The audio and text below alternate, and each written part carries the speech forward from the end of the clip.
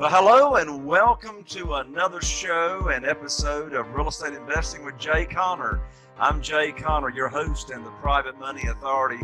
Welcome you to another show here, and I got to tell you, we have got a movement going on. We're almost at 200,000 downloads and listens, and we're just excited to have you here. If this is your first time to the show, I want to give you a very, very special welcome. Here on the show, we talk about all things real estate investing, from single family houses to commercial to land.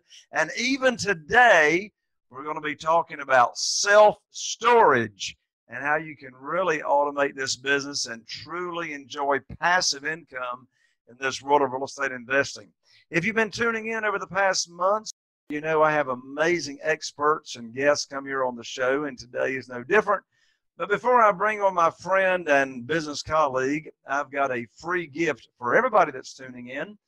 You know, I'm known as the Private Money Authority, and the reason I am is because over 10 years ago, I was cut off from the banks with no notice, no way to fund my deals, and I was introduced to this wonderful world of private money, which has got nothing to do with mortgage lenders, institutions, or hard money lenders. This is private money where we actually do business with individuals. So I've got an on-demand webinar ready for you to discover the 5 easy steps from going from no funding to over $2 million in funding right away, just like I did. So check it out right after the show. You can get right on over to www.jayconner.com/money podcast. And check out that on-demand webinar. That's www.jayconner.com/money podcast. Well, today I'm so excited to have my friend and business colleague, Mr. Fernando Angelucci, here on the show with me. And before I bring on Fernando, let me tell you just a little bit about him. First of all, he's way too young to be this successful. He is a 28-year-old senior managing partner of what's called the Titan Wealth Group, based out of Chicago, Illinois. Now, Fernando, he first read the book, Rich Dad, Poor Dad, when he was only 16 years old. And shortly after that, Fernando started up his first business when he was only 19 years old, while he was still at the University of Illinois. Well, when Fernando graduated and got his degree as in ag bioengineering back in 2013, he quickly went on to work for a Fortune 50 company. And while there, he started immediately investing in single-family houses. So by the age of a ripe young 23 years old, he was able to replace his income, and he exited the 9-to-5 rat race and began investing in single-family and multifamily properties full-time. So by the age he was only 24, he began purchasing self-storage facilities, and within 2 years, he started pooling funds from his investors to be able to ground up Class A self-storage facilities. So today, folks, we're talking about self-storage, and welcome to the show, Fernando. How in the world are you doing, Fernando? Hey, Jay, I'm doing well. How you doing today? I'm fantastic, man, fantastic. Thank you so much for taking the time to come here and be on the show with us today. So it's good to see you. We were just together at our Collective Genius Mastermind meeting a few weeks ago. Let's see, where were we? Down in Florida, I think we were together for that mastermind. So, Fernando, I'm excited. I've only had one other guest since we started up the show to talk about self-storage. So there's not many of you guys out there that are like in it full time like you are. So let's jump right on into self-storage. But first of all, Fernando, before we do, tell my audience why it is that you're qualified to talk about self-storage. Yeah, we're full-time self-storage investors. We're buying a new self-storage facility every 60 to 90 days right now. It's starting to trend toward every 30 to 60 days. And we're placing almost 100% leverage on a lot of our properties because of the very high appraisals that we're getting versus what the purchase prices are. We just started getting a lot of syndicated money following us. We haven't had to use it just yet. But yeah, everything's been going real well. We'd like to get to a point in the next 34 months, 35 months. We'd like to be at about a $60 million valuation on the company. So we're starting to trend in the right direction here. Wow. So you've been doing this now for 4 years. How long have you been like totally focused full time on self-storage? About a year now. So I kind of step back and give you my history. So I first started out in the single family space as a wholesaler. Very quickly, I graduated up to my first multifamily building as a buy and hold investment. It was a 5-unit apartment building.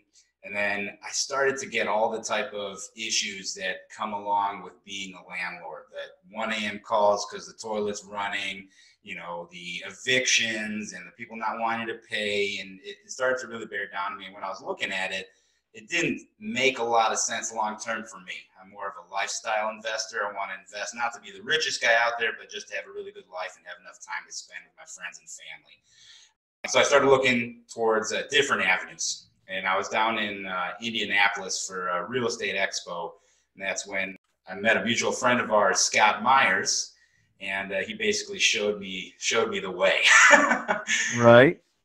Yep. So from there, I started doing what I knew how to do, and that was putting self-storage facilities under contract and actually wholesaling them for much larger spreads than I was making in the single family and the small multifamily space.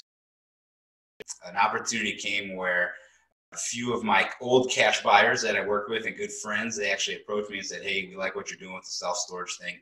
We'd like to, build a company with you. We have a lot of capital already at our disposal.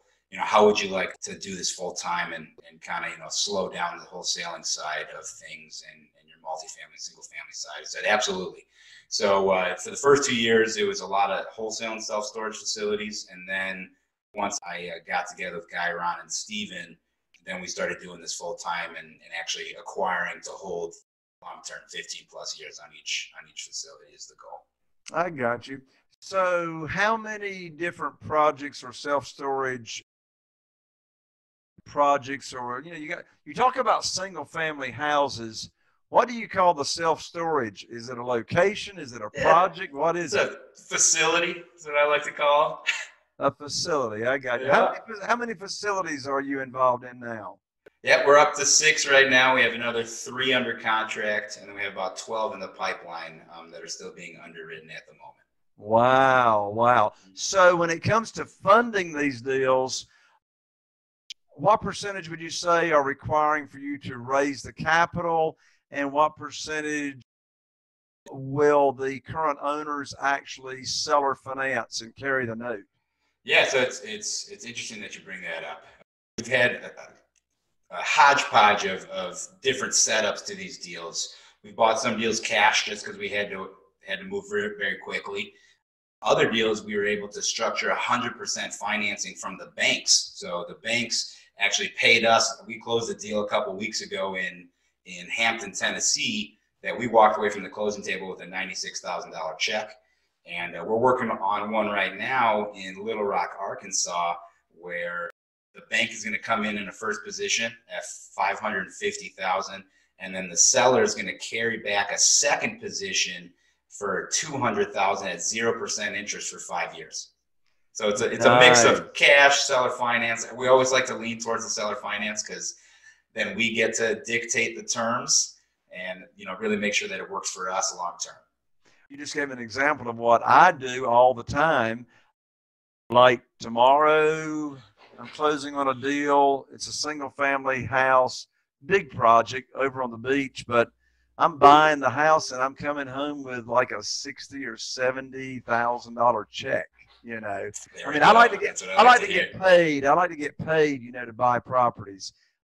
So that's pretty cool. So how do you find these deals, Fernando? Where do you go? You're buying, all over the place. Right. Yeah. So we're currently buying in 24 states. The number one part of our marketing campaign always comes from what we know best, and that's direct to seller marketing.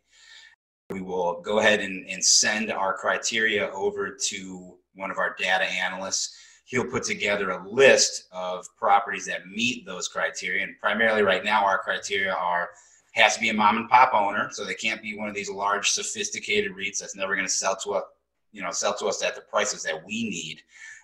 They need to be in markets that are either in the Midwest, or if they're outside of the Midwest, they're low property tax states, because that's, as you'll see later on, it's one of the largest line item expenses we have here. And then, like I said, it needs to be a mom and pop owner. So when I mean mom and pop, what I mean is someone that's not a sophisticated, investor. They usually are running these facilities as a secondary source of income. They don't have a lot of management efficiencies in place, and there's still an opportunity to bring these facilities to their highest and best use. I got you. Now, when you say you send your criteria over to a data analyst, is that the same thing as a broker? Correct, right. So we use a brokerage company based out of Chicago, and they kind of have both sides. So I say, here's what I want, and then they will always come back and say, well, I think maybe if we approach it slightly differently, you'll still get the same results that you're looking for. So instead of me just buying a list and telling them what I want, I usually rely on their expertise as a data analyst and a data broker to tell me, here's what you really want, Fernando, based on what you're telling me. Here's the list that we can provide. So what kind of criteria are you sending your brokers these days as to what you're looking for? Yeah, so it's pretty easy. So I give them the list of states that I'm looking to invest in, and then I have them scrub out the top 100 operators in the business to get rid of all the really good professional players. I also have them scrub out the top 50 management companies. What you'll find a lot of the time is that there's a lot of these facility owners that they don't want to do the management themselves, so they'll hire these very efficient, very professional companies to manage their facilities for them. And as a part of that, one of the things they do is they recommend to their owners, what prices to list or sell their properties at. Right now, the self-storage market, there's a lot of deals that are moving at 4.5 to 6.5, maybe 7.5% cap rates. Right now on our portfolio, we're averaging about 11.2% cap rate on the day one purchase. So I'm trying to almost double the market here as far as the cap rates go. So let's simplify that a little bit. You talk about an 11 point something cap rate, a 6 point something cap rate. What does that mean to the non-sophisticated commercial investor so far? Yeah, so it's just a percent return on the money invested. So if I buy a facility and after all expenses, it produces $6,000 a year, and I paid $100,000 for that facility, that's a 6% cap rate. There you go. Right. There you go.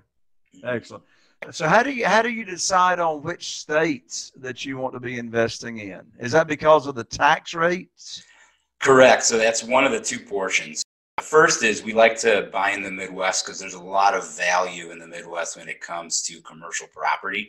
As soon as you start hitting the East and West Coast, you have a lot of hedge fund money, a lot of international money that you're competing against. And to them, they just want to beat inflation. So they're willing to pay much higher prices than what we're willing to pay. So that's one of the reasons we love the Midwest. Plus, I live in Chicago, so I can get anywhere in the Midwest within a couple hours jumping on a flight. So it's easier to touch all my facilities. The second criteria is, like you said, is the tax rate. Self-storage is one of those businesses where the amount of expenses, your highest expense on average is either going to be personnel or property taxes, depending on which states you're in. So I'm trying to lower those as fast as I can. Property taxes, the easiest way is just to buy in states that have low property taxes and then contest them when you do buy properties, saying, hey, I think you're taxing us too much. And then the second being personnel, we try to automate a lot of our facilities as much as possible, allowing people to rent online, rent through their phone, buy tenant insurance, buy locks, using little kiosks that almost look like ATMs outside the facility. So I won't need a full-time person there at, costing whatever it would be for their annual salary. So when you have so your broker, let's say, has found you a prospective facility to invest in, I would imagine that, you want to know what the performance of that facility has been. You'd want to know what the books look like. You would want to know what the current vacancy rate is, how many vacant, So when you're negotiating with the seller of a self-storage facility, how do you know you're getting truthful answers as to what the current and past performance of that facility has been? Correct. So we'll always request a profit and loss statement over the last 12 months trailing. Now, what that means is that a trailing 12-month P&L it shows what my income and expenses are by the month, so I can see trends in the income coming in and the expenses going out. Another thing that we'll do is once we get to the point where we will put together a purchase agreement that's signed by both of the parties, one of the due diligence items that must be submitted for us to close on the property is the last 3 years of tax returns. So I'll take you on your word for the P&Ls. You know, there's always ways to fudge those numbers, but you really can't hide once I get tax returns, you know, and as real estate investors, you know, we like to maybe not show as much income on our tax returns and maybe pump up the expenses a little bit more. And that actually works in my favor as a buyer. I say, hey, well, you know, you said your facility produces $150,000 a year in gross profit, but your tax returns say $90,000. Where's that $60,000? Oh, you know, well, I got people pay me in cash. And I said, okay, that's fine. You know, I totally understand. I'd like to see, you know, checking accounts where you show those deposits. Where's the cash going? I want to see that. Right, right. And then what about current vacancy as far as, you know, vacancy rates? How do you know what that is? Correct. So we will request a rent roll and a schedule of rents, and that should tell us which units are rented and which units are vacant and what they're paying per unit. But you can't, again, you can never trust those numbers, right? So then what we physically do is we'll go in and walk the property. I'll go and I'll count locks. Each locker I'll see, is that a manager's lock? Is that a user, a tenant's lock? And I'll physically count them, and then I'll compare that against our rent roll and schedule of rents to see if they're telling the truth. Oh, you know, I only have 10% vacancy. It's like, oh, is that right? Well, when I, you know, secret shopped your facility the other week, I saw 40% of the locks there were manager locks. So what's that all about? Are you renting all of them? You know, I don't see that here. Oh, that's pretty good. That's pretty good. So, you know, when we think about self-storage in contrast to investing in single-family houses can be a short-term play where you wholesale a house and you assign it to, you know, another real estate investor. A single-family house can be a fix and a flip. A single-family house can be a buy and a hold. So there's all these different kinds of strategies with single-family houses. How about speaking to, are there different strategies, exit strategies on self-storage? Absolutely. So the way I got started in the self-storage game was by wholesaling deals, you know, but instead of me making 6 or 10 grand a pop, I'm making 60 to 100,000 per contract assigned. So that's, you know, 10 to 15 houses right there with marginally more work, not much, maybe an extra 10 or 20% more work on the due diligence, right? Okay, so in a wholesale deal, on a self-storage, you can make 60, 70, 80, $100,000 on just a wholesale assignment fee. Correct. Yeah, we actually have one scheduled for later this month where I believe our net assignment fee will be $96,000 or $97,000 on that property. And that's just for just pushing paper and negotiating. That's it. That's pushing paper. All right. Now, I know how you build a buyer's list for single-family houses and real estate investors. How in the world do you find the buyer's list for self-storage facilities? So I have a few different ways of building my buyer's list. Number one is to go to all the self-storage network events that are out there, specifically when you're working on a national basis like we are, going to the large conferences. So there's the Inside Self-Storage Conference, there's the Self-Storage Association Conference. These are national organizations, you know, going out there and rubbing shoulders. You can also go to your local self-storage facility association. So for example, I'm in Illinois. We're a part of the Illinois Self-Storage Association. We join the local state chapter for every state that we buy a facility in, and that increases our buyers list. Another thing that we also do is, you know, there's a lot of self-storage brokers out there, and they love to, you know, get anybody they can on their buyer list and then push out the deals that they're trying to sell at these ridiculously low cap rates. You know what I do? I save those emails and then I send it to my virtual assistant maybe 4 or 5 months later and say, hey, go find out who bought this facility. And then I send them a letter saying, hey, if you thought that facility you bought for 4.5% cap rate was good, check out mine at 10%. I think you'd like it. Nice. Yep. Nice. Mhm. So as relates to this world of self-storage, is there such a thing as like a turnaround? So for example, Like a flip? it's real popular in apartments to where you can you invest in a distressed or rundown apartment complex, you get it fixed up, you get better tenants, you raise the rents, and then you sell it. Is that somewhat similar to what you could do in self-storage? Yeah, and there's actually a secondary option that you have because it is a commercial property. So one thing that we do is we'll buy a facility that's underperforming. We'll, get rid of all the troublemakers, if you will. We'll increase rents as we do any type of capital expenditures to the building, make it look nicer, make it look safer. We'll decrease expenses by putting in management efficiencies. And then we'll turn around and we'll either list it for sale, which is the same way that you can do for single family and multifamily. But what I like to do is then go and put it on the commercial mortgage market. So either commercial backed securities, mortgage securities. Life insurance companies love to finance these. Same thing with agency debt, the Freddie, the Fannie Mac, stuff like that. And then just pull all my money out of the deal. So I now have infinite cash on cash return. I already have all my money back to go do it again. I can recycle that same $1 million over and over and over again. And every time I do it, I add another $9,000, $10,000 a month in passive income to my portfolio. Got you. So for the sake of our audience, how about go ahead and list the benefits, Fernando, as to why self-storage, why be interested and invest and do this self-storage business, say, as opposed to other types of real estate? Sure. So let's look at some historical data. So number one, it is the highest return versus any other real estate asset class. So looking at a study that was done by the National Association of REITs, between 1994 and 2017, the average annual return, if you would have put money in the S&P 500 in the stock market, was about 7.54%. If you put that same money into self-storage, your average annual return would have been 17.43%.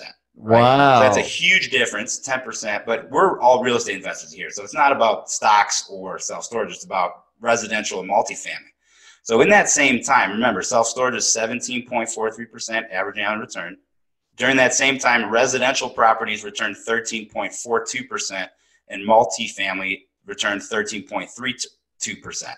So that 4% difference, it doesn't sound like a lot, but when you add compounding interest in, it's a huge difference. So let's say that you, Jay, you have $100,000. It's 1994. You have $100,000. You're trying to, where should you put it? So if you put into the S&P 500, that $100,000 would be $532,000 in 2017. If you put it into residential properties, that $100,000 would be $1.8 million. But if you put that $100,000 into self-storage, that 4% compounding extra interest, that $100,000 will be worth $4.02 million in 2017. Wow. So you're almost doubling your money. Wow. Awesome. So when you're analyzing a deal, just give us the 30,000-foot view. I mean, keep it simple. What are the main criteria points to consider when analyzing a deal as to whether it is a deal? Yeah, and believe it or not, the last thing I look at are the financials. The very first thing I look at is the market. Is the market oversupplied? Is it undersupplied?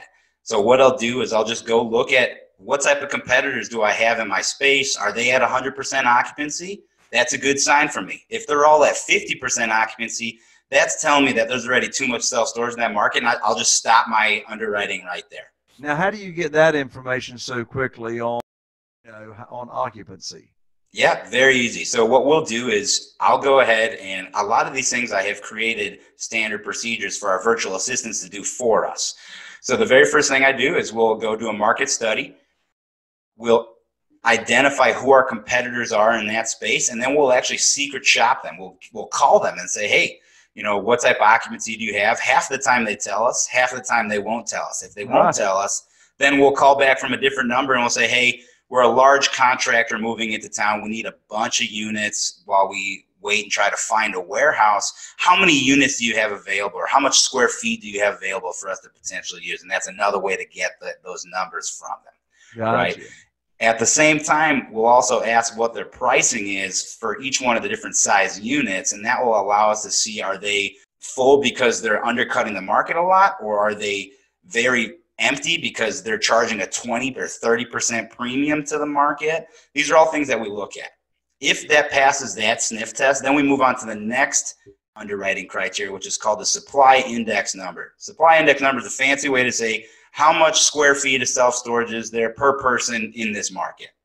On average, 7.25 square feet per person. That's considered roughly stable. There's enough supply to meet the demand in the market. So if all of a sudden I'm running my numbers and I see that there's a market that has 3 square feet per person on average, that means that I can come into that market and double the total amount of self-storage and still not meet all that demand. I love very low supply index numbers. Right. Mm-hmm. If it's on the opposite side, then again, we cut it off. We say, all right, we're done underwriting this. Let's move on to the next deal. If all those things meet the criteria, then I start looking into the financials and I say, okay, how much money are you producing? What is the expenses going out? What's your purchase price? Is it at a cap rate that makes sense for me? More importantly, is it at a cash-on-cash return requirement that makes sense for me? A lot of my facilities, I'm looking to double my money in the facility every year. So that means that I'm looking for a 50% or higher cash-on-cash return. Got you. So if someone has never been involved in self-storage, but they're interested in getting started, you know, from your own experience, what's your recommendation on how someone could get started in self-storage? Yeah, I have a couple of recommendations. One thing is they can always contact me. You know, I usually give out my cell phone number on these podcasts, and I'll do it right now. It's 630-408-8090. Texting is preferred. You can also go to our website, titanwealthgroup.com. Another great asset is Bigger Pockets. There's a lot of self-storage investors on biggerpockets.com that are more than willing to help out. I'm always on there. Our communal friend Scott Myers, he's always on Bigger Pockets, and he's answering anybody's questions that they have about self-storage. But in addition to that, Scott also offers a boot camp where he'll teach you how to get up and running in 90 days on self-storage investing. And that's actually what I did to get in the game, and I really recommend it. Scott's a good friend of mine, and he's changed my life. That's awesome. So give out your cell phone number one more time. Sure. That's very kind of you to offer your cell phone. I guess people can reach out to you and ask you questions and dig a little bit deeper if they want to get started, right? Absolutely. So my number is 630-408-8090. Awesome. In fact, we'll just go ahead and just put that right up. It'll be in the show notes. And you know, if someone happens to be watching one of our video channels, right here, area code for Fernando, we'll put his name up here as well, Fernando Angelucci, right? Angelucci. So area code 630-408-8090. All right, Fernando, parting comments. Hey, self-storage seems like it's one of those things that you have to wait to get into. You have to, a lot of investors I talk to say, oh, first I'm going to do some single family, then I'm going to do some small multifamily, then maybe some big multifamily, then in 10, 15 years I'll do self-storage. You don't need to do that. It's easier than multifamily. It's easier than single family. It's easier to manage them. Just get started right away. And if you need the money, call Jay. That's right. That's right. Fernando, thank you so much for taking the time to join me and be here on the show. Likewise. Thanks so much, Jay. All right, folks, there you have it. I'm Jay Conner, the Private Money Authority, wishing you all the best. And here with this show is taking your business to the next level. We'll see you on the next show. Bye for now.